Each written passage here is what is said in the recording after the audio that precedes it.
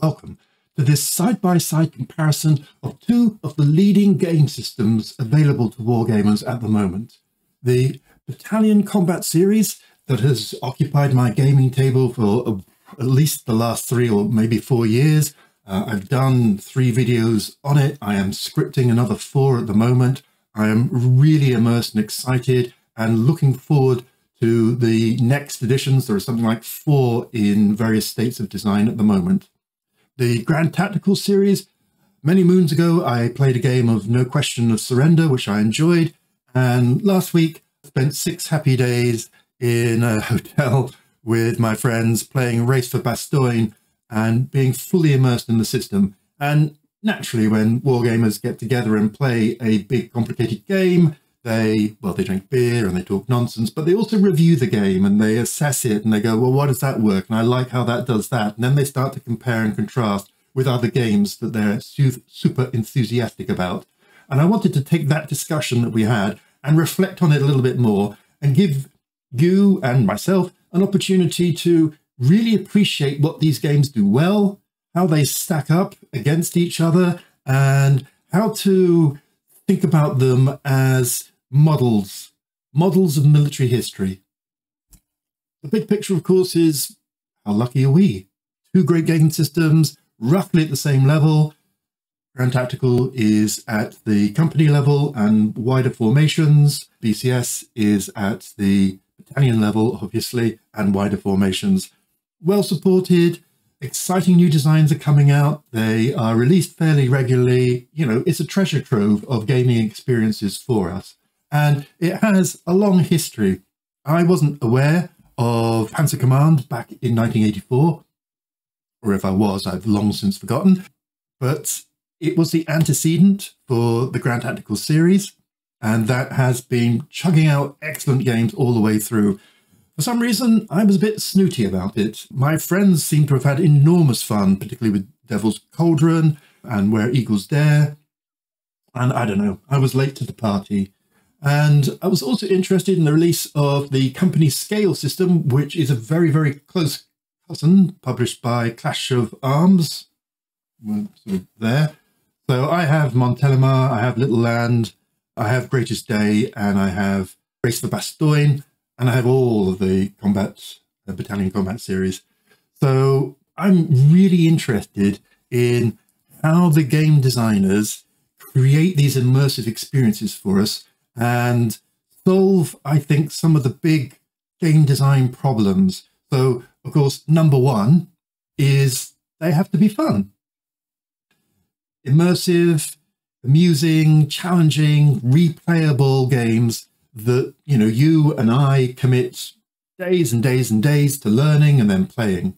And I think both of them easily pass that test without any trouble whatsoever. Secondly, I think as a game design problem, or as a war game design problem, there is a question of verisimilitude, one of my favorite words. Verisimilitude is the quality of being real. Now, obviously, war games are not real war, that would be crass. But war games should, for me at least, be like reading a military history book. Reading a campaign unfold, looking at the maps, feeling the story of the various constraints and opportunities and decisions. And a war game is like your own military history book that you write. And for me, BCS wins this. Doesn't crush GTS by any means, but it certainly wins this. Next is what I've called ants abuse. For all of you old enough to remember dear old Europa and the sight of motorized police battalions being way off in the lead, well further forward than any of the Panzer divisions, you'll understand that problem where every unit is like every other unit, and so there's no constraints or reasons why they should operate in any kind of realistic way. ASL, I believe, has a similar problem in that you can kind of move the units any which way that you like. There's no command structure, there's no logistics, there's nothing around it. I mean, they're both 1980s games, and they, you know, I still have a couple of Europas down in my cupboards, and I have quite a few bits of ASL, but they don't have this modern, more sophisticated quality, despite ASL's dedication to what tanks have rear-facing machine guns and all the minutiae of the hardware. Don't shoot me if you disagree, but I'd love to hear your opinions. And I think both GTS and BCS manage this really, really well. They give you this tiered level of the formations, the subformations, the units to deal with and put realistic constraints around them. And then finally, balance. This has several characteristics. So game time balance. Am I sat there for a couple of hours whilst my friend does their turn, looking up the ceiling and trying not to be bored? You know, is there enough to and fro and interaction between the 2 or 4 of us as we play these games? Secondly, victory conditions. Is there a balance that we both have a realistic chance of winning? And finally, attacking and defending. Do we both get to have an attack? Do we both get to defend? There are plenty of games where you fundamentally have to be the side that's the defender and just get your head kicked in, turn after turn after turn. And, you know, I can do that for a day. I can do that for several days. But, you know, for a week of gaming, you know, I believe that BCS and GTS are great on the first 2 of these. And in terms of attack and defense, BCS is the winner for me, in part because that's a very deliberate design decision that they've taken. And I'll expand on that a little bit more. But I want to circle back to verisimilitude, because I think it's a bold claim to say that BCS is more real, that the rules make more sense in terms of military history. And that's important. It's important to me, at least, because if the rules didn't make sense in terms of some sort of military history, well, then it would just be a game. It wouldn't be a war game. And, you know, heaven knows, I love war games. We play little Euro games in the evening when we're tired of the main event during the day. But I play war games because I wanted to have that military flavor. So let's unpack that a little bit more. I've created this scorecard of 12 different aspects of the game and tried to think about each of the 2 game series in turn and how do they help us create an immersive military history gaming experience. So let's kick off with combat in the offense. And I've divided out offense and defense because the 2 different games have different qualities here. So in offense, I think BCS is really excellent. They have all these different types of units that can assist in all these combat or combat-related activities. It is, and I've produced a couple of videos on this, I think the finest kind of rock, paper, scissors environment where different things, you know, the artillery is good at attacking the infantry, the armor is good at attacking other armor, and so on, to create a proper combined arms flavor. Now, Dean Essick, the designer, is particularly interested in replicating maneuver warfare. And so it's all about movement and it's all about the attack. GTS is a more traditional model. It's certainly not a bad one. It's better than most, in fact.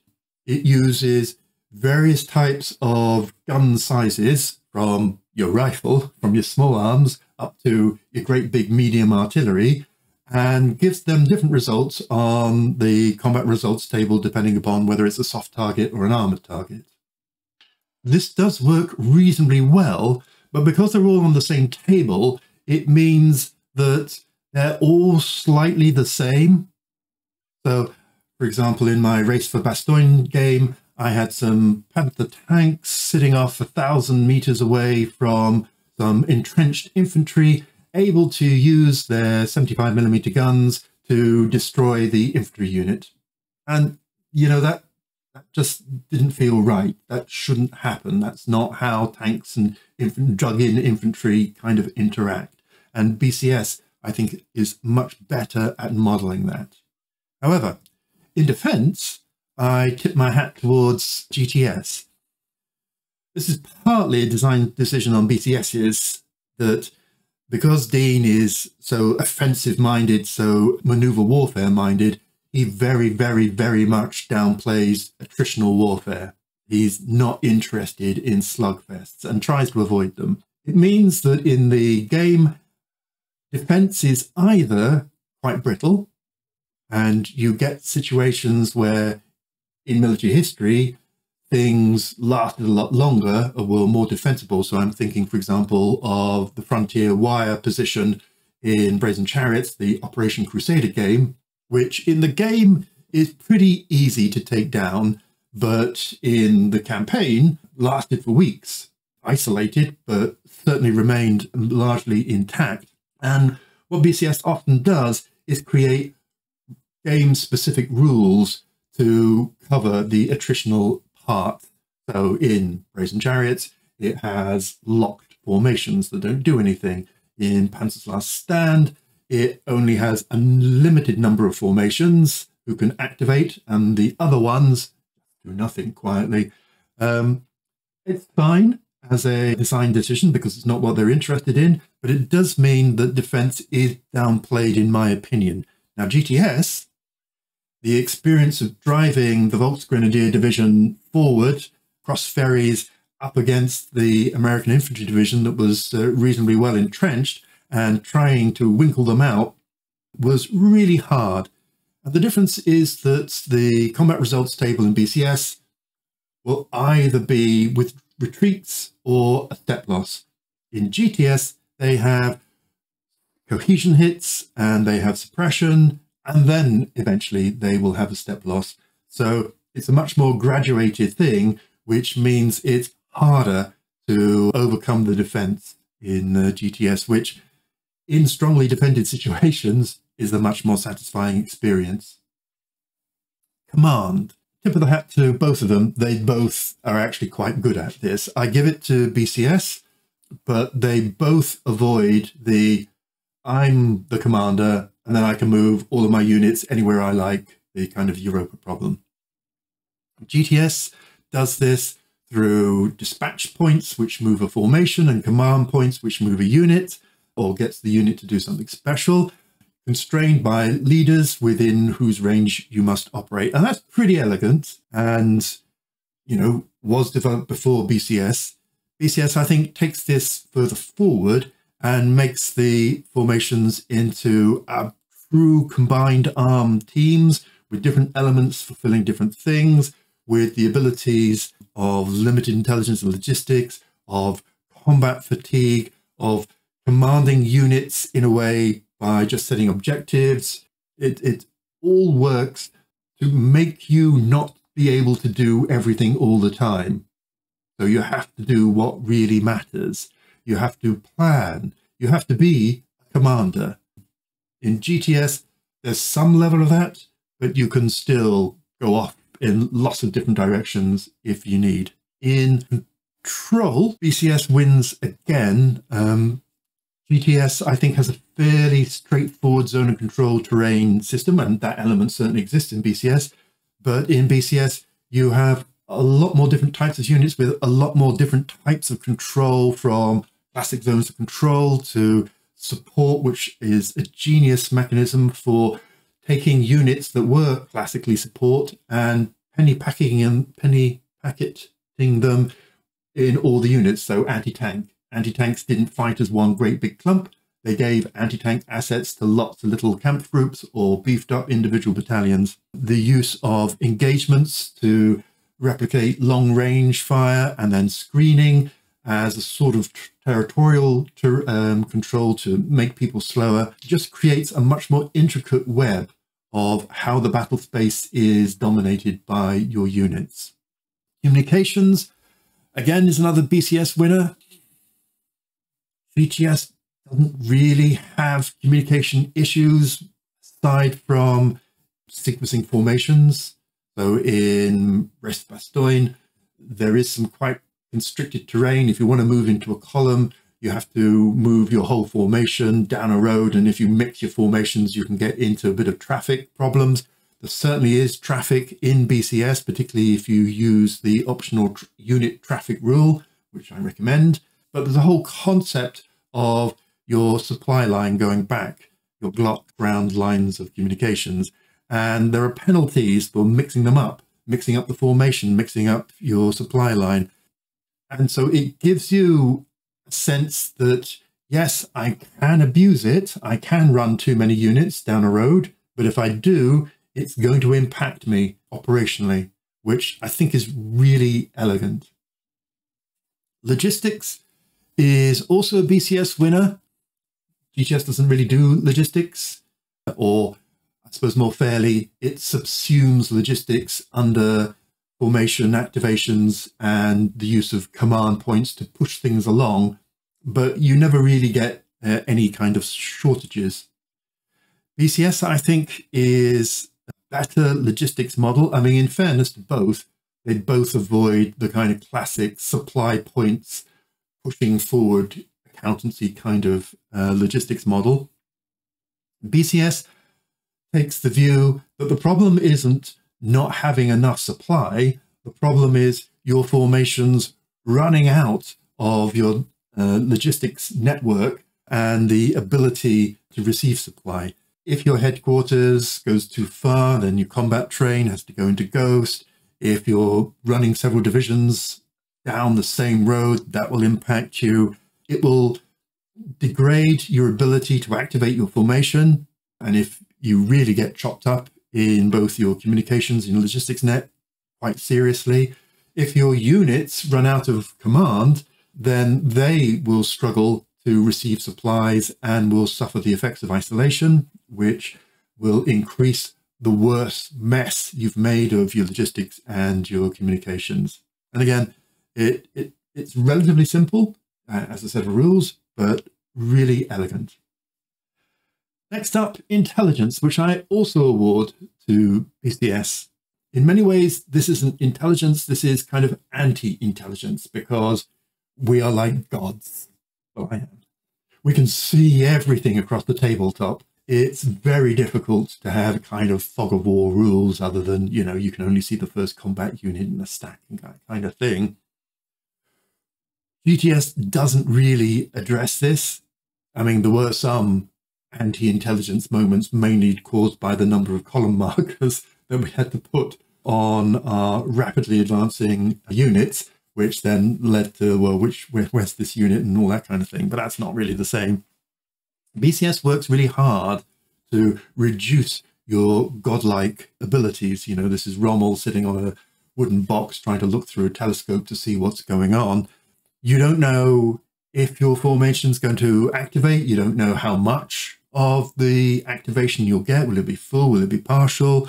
You don't know if they're going to get a second activation. You don't know if these activation activities are going to fatigue you, which is going to make further future activations more difficult until you do a recovery.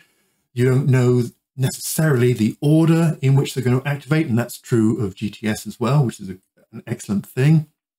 BCS actually has several different types of activations that you can choose from depending on the game and your personal preference.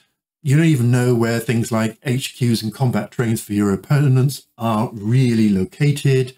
So you can't micromanage your planning. You can't create a sort of ballet. This unit goes here, 2, 3, and then it comes around there, which, you know, is all to the fore. I think is brilliant. And when combined with both combat mechanisms, which stop you from doing your classic, well, I'll count up my combat factors and your defense factors and then look on the CRT and, oh, look, I can get a 3-to-1 or a 6-to-1. Therefore, the probability is definitely that I'm going to get this or that kind of results. All of that is taken away in both of these games, but I particularly enjoy the way that BCS limits your godlike view. Engineering. Now, engineering, I think in GTS is excellent. It provides a real flavor. You have all sorts of engineering tasks and engineering units represented in the game. In part, that's a reflection of its slightly lower level.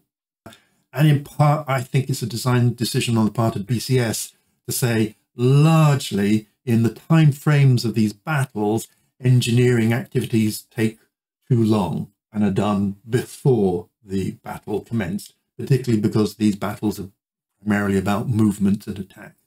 So in BCS, your engineering units are either horrible construction units like this who barely know which end of a rifle to hold, or classic assault engineers like this Pioneer Battalion. And interestingly, these Pioneer Battalions are rendered as slightly worse than the mainstream infantry, which goes against the grain for several games in which assault engineers are kind of like superheroes. They, have access to all sorts of, weird and wonderful flamethrowers and explosive charges, and can do wonderful things and have excellent morale, and kind of get used as super infantry. I don't know if they've been slightly downgraded to avoid that problem, because of course, well, yes, they can do that kind of stuff, but they're also super highly skilled people, and you don't want to waste them bludgeoning them in excessive combat use, because they are just too useful. Anyhow, engineering for GTS, also artillery for GTS. In BCS, artillery is largely abstracted out, and I sort of understand why. Artillery is so devastating when it hits that it's quite hard to incorporate within a game. Most of the artillery fire is wasted by missing. So what it's used for here is it helps attacks, and it stiffens up defense in prepared defense. And you can do barrages, which will reduce the resilience of the unit by taking down steps. But in the main, it has an important but not dominating factor. The things that artillery spend a lot of time doing, which is counter-battery fire, is just, under the table, so to speak. So in GTS, they have a much more sophisticated model. These artillery parks are really interesting, where you have to be in contact or not in contact. It is a key defensive and offensive tactic to use your artillery barrages wisely. Wise Guy History on his channel has an excellent video on the tactics of using barrages. I recommend it to you. So for me, it's sort of some interesting concepts. We didn't do the counter-battery fire in our Race for Bastogne game, and possibly because it was too unfamiliar for us, but also because we were racing.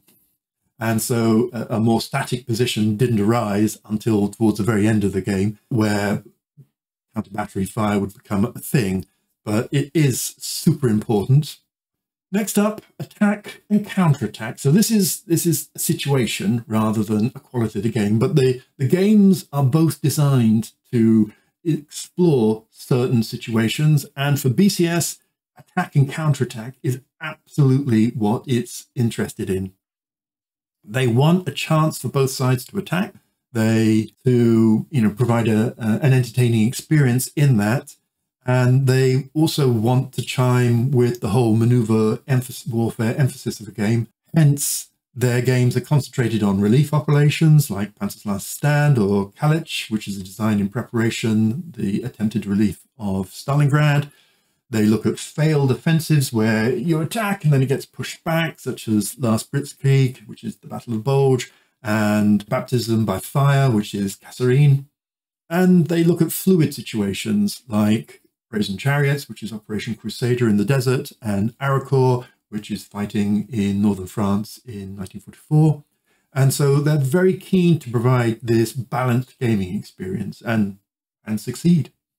On the other hand, the situation of invasions and large-scale paradrops is where GTS has focused the bulk of its attention and does this really, really well. And I salute them for that, because there are a number of games that try and include invasion and paradrop rules on, and they just add sort of complexity, and they aren't really integrated into the game very well.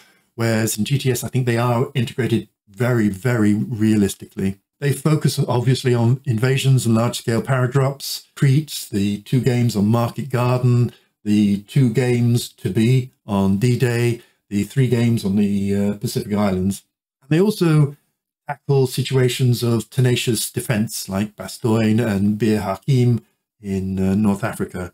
And I think that's a very unusual and unique gaming experience, and it certainly amused my gaming friends greatly, and they are well up for playing some more GTS because of that exciting situation that it provides. Finally, randomness. So there's a little bit of a Goldilocks thing here. Too random and it's like, you know, why am I sitting here? I don't know what on earth's going to happen next. To constrained, and it becomes patterned and mechanistic and subject to perfect play. You know, I used to love POG, Path to Victory, the First World War card game, and then people started to learn the perfect sequence of cards to play, and, you know, it spoiled it for me, which was a shame. BCS is probably more random in its core game, its kind of integral randomness to it. GTS certainly has some randomness, particularly in the activation of your formations. But I do like GTS's special random rules, certainly in Race for Bastogne, your ability to roll and get things like heroes and surrender of surrounded units and bonus intelligence, which give you extra command points, I thought was really nicely done. There's a balance between Chrome rules when they get just silly, you know, little light planes, flying bazookas. I'm sorry, guys, Aracore did not need that rule. And ones that add, an unexpected point of interest. And GTS, I think, did that very, very well. And so those are the 12 aspects that I've sought to look at. BCS, for me, leads in these places. That's not to say that GTS is bad, but BCS, I think, has added something new and different and interesting and very satisfying in the way that they model military history through their game. And GTS has led in these ones with a combined score of BCS winning, but GTS certainly not in any way humbled. And if you add that to my earlier thoughts about what was the overall problem that these games were trying to solve, you get a score of this. Little bonus I thought of just as I was going to shoot this. It's more a graphic design problem than a military history modeling problem. We are all so familiar for the last, 25 years of OCS and BCS style maps. This is Kasserine Pass over here, very brown because it's the desert, but, you know, they are a model of clarity and straightforwardness. I do, however, really like GTS's hex and dot system. It makes it less noise, and the dots just make it perfectly clear. Yes, this hex here is a wood hex. This hex here isn't, even though it has a bit of wood in it. It allows for a more naturalistic map representation whilst retaining absolutely pin-sharp accuracy. Both are excellent. Bravo to the designers of both. And that's it for me. Thank you for watching. This is just my opinion. I would love to hear your opinion. You know, have I missed anything? Have I misrepresented anything? Or indeed got the wrong end of the stick? It's one of my superpowers. Or is just your experience different from mine? I'll be putting a little poll into the community tab of this YouTube channel, and I'll be posting the video on the Facebook groups and on Consim World. Love to hear what you think. Hope you found this interesting. Thanks for watching. Stay safe.